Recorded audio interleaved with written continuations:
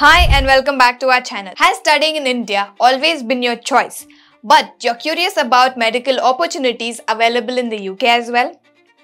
Let us compare the journey of pursuing medical PG in India or taking the PLAB or UKMLA route to the UK. Here are two scenarios. Suppose Dr. Arun takes up NEETPG and Dr. Swati chooses the UKMLA or PLAB pathway. So Dr. Arun has to take his NEETPG and clear it with good scores.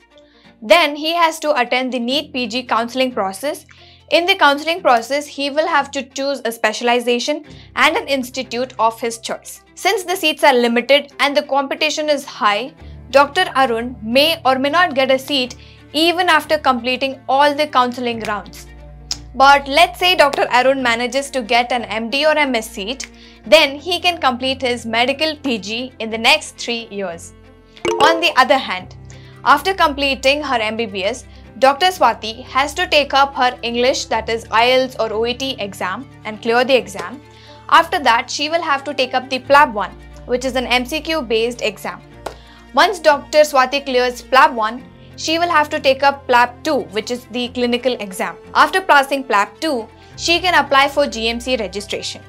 And finally, after getting a license, she can get an NHS job. Both pathways have their unique challenges and rewards.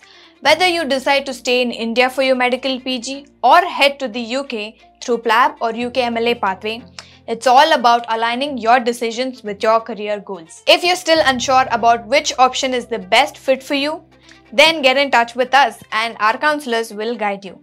Check the link in description. Thanks for watching the video.